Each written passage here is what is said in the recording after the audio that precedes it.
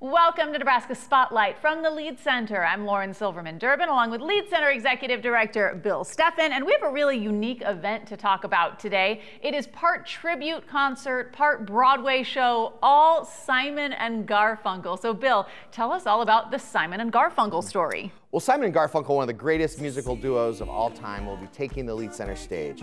It features a live band, state-of-the-art video projection, and original film footage. It's a theatrical concert that chronicles the amazing journey of Paul Simon and Art Garfunkel from their humble beginnings to their incredible success. It ends with the concert in Central Park at the reunion in 1981. And of course, all those hit Simon and Garfunkel songs, right? Absolutely. Homeward Bound, Mrs. Robinson, and Bridge Over Troubled Water. Whoa, whoa, whoa. God bless you, please. The Simon and Garfunkel story will be at the Lead for one performance only on April 23rd, and tickets are available now at leadcenter.org.